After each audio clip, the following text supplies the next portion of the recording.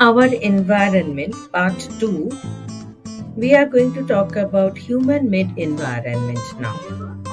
The human made environment is that which is created when human beings interact with the natural environment. It consists of the building environment, which includes building, railway tracks, and bridges, and the socio-cultural environment, which includes family, school, and college, community, country, religion, music, dance, and cinema. Human beings adapt themselves to the natural environment by making modifications in their shelter, food, and clothing. They also modify the natural environment to suit their social, biological, and economic, also cultural needs. People who live in hot, wet coastal areas like Kerala or coastal Odisha traditionally eat rice and fish. They also wear cotton clothes which keep them cool and live in houses with sloping roofs so that rain can run off easily.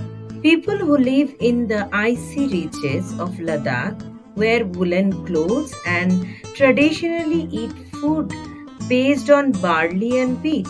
People who live in places like Punjab and Uttar Pradesh, which have very cold winters and hot summers, dress and eat according to the season.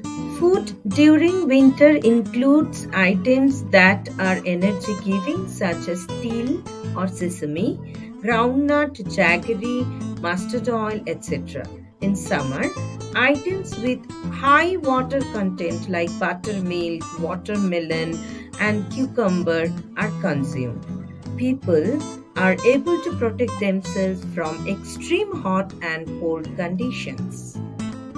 People are able to protect and strike a balance with the environment biologically. Humans also change their environment to suit their needs. The early humans slept on trees and caves and searched for their food. With the passage of time, humans started changing the natural environment to their advantage with the help of varied skills and technology.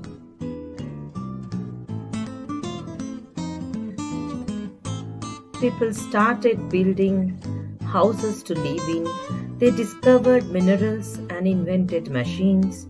The growing population and increasing demand for goods resulted in rapid industrialization and mass production.